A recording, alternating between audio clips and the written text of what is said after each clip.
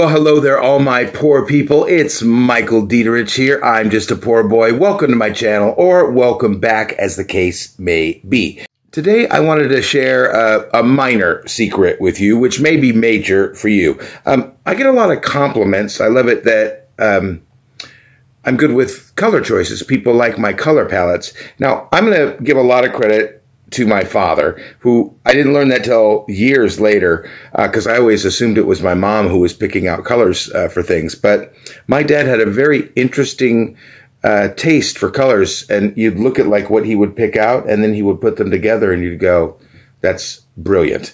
Back in our house in Tennessee, he painted half of the walls in the office like a forest green, and then the other half was like a burgundy color, and then the ceiling was like a rust color. And I was like, well, what are you talking about? But he bought like this border wallpaper, like 5 inches, 10 centimeters thick, that ran along the top, that had those colors in it, and it connected all together. And that office was gorgeous. I mean, when you describe it to me, I would have said never. But when I saw it, I was like, fantastic. So I think my dad helped me have like a sensitive feeling for colors. Because I worked in the theater for years as well, I worked with colors, especially when it came to light. I always talk about coloring with light and enhancing the mood of the audience with light. I often use light in a different way than people think they say it's intended for.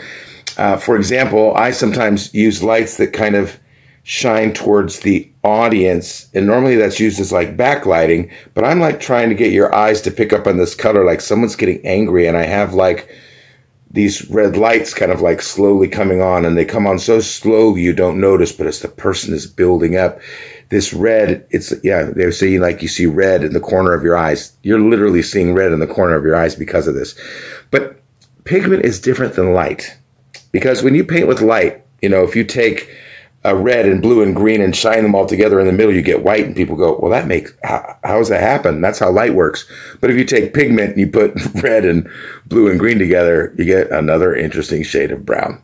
So when it comes to picking my colors, I believe in a lot of contrast.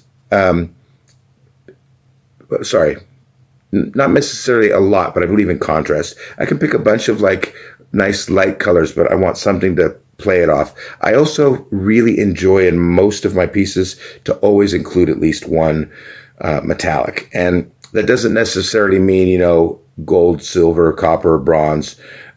You've got like, pewter as well, which is really interesting, graphite. And don't forget, there's some beautiful metallic colors as well. Artists' acrylics, I've used them in several of my paintings here online as well, and they've got like a metallic turquoise that I just love. They're metallic blue, metallic purple. All of their metallics are great. I always just say, just be careful with it, because that shine that comes from that metallic adds to the dominance. So I always use a little bit less of that paint in there, because the metallic factor is going to like almost increase its size as far as your feeling goes. Yeah. But I discovered a little secret, and I wanted to share it with you, because if you're not good at picking colors, but you know what you kind of like, this is great.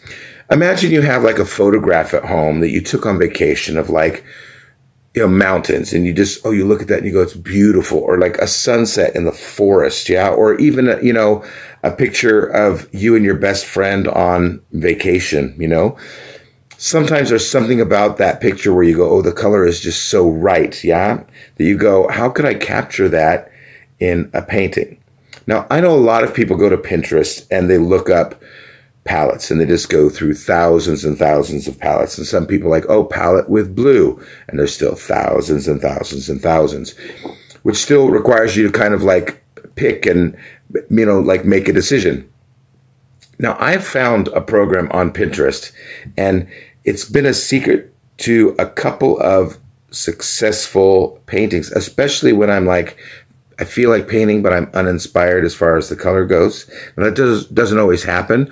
Or if I'm specifically going a route where I go, I want to use a specific colors from an image that's in my mind, and how do I decide what those colors are? So, as I said, most people use Pinterest to look up color palettes, so you probably have Pinterest. If you don't, take a look at it. But you're going to go to your Pinterest page. I'm going to go with you here.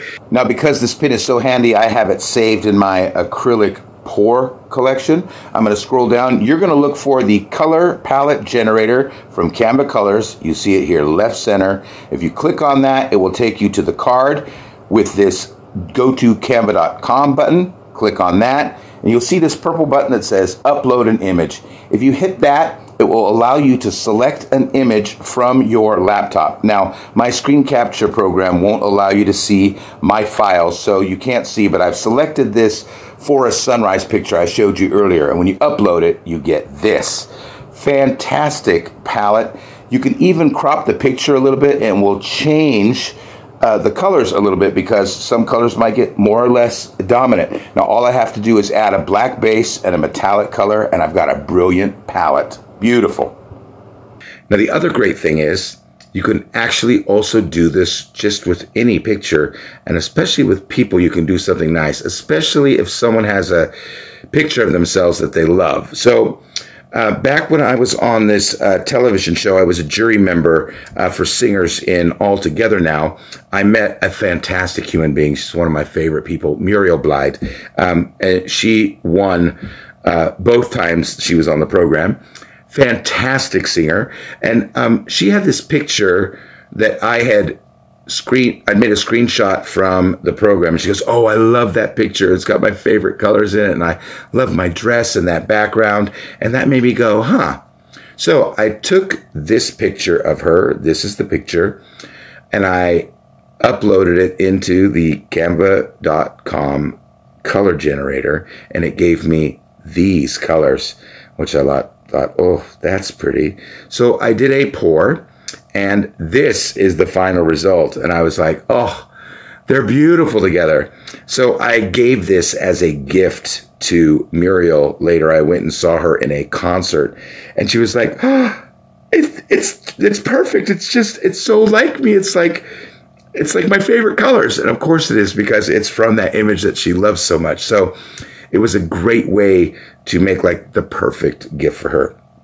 So I do pick a lot of my own palettes on my own, but if I'm really looking for, inspiration when I'm uninspired, or if I want to make a piece specifically for someone, this is a great way to help inspire you, the canva.com color generator. Even if you don't use it, go check it out just because it's interesting. I'm not getting any kickback. I'm not a affiliate, nothing, but it's just something I use that has sometimes generated some brilliant ideas for me, and also made this fantastic gift. And that's what I wanted to share with you. Again, it's not really a tutorial, but I see so many people asking me about colors and how to generate colors, and there's tons of, color theory videos out there. But if you're excited and just like, oh, I just want to paint something, you don't have to learn a bunch of color theory. I do suggest, if you want to continue as a pourer, to learn color theory, but this is a great way for beginners to help them pick colors so they can get straight to pouring. I hope you enjoyed this video. My name is Michael Diederich. I'm just a pour boy. We'll see you next time.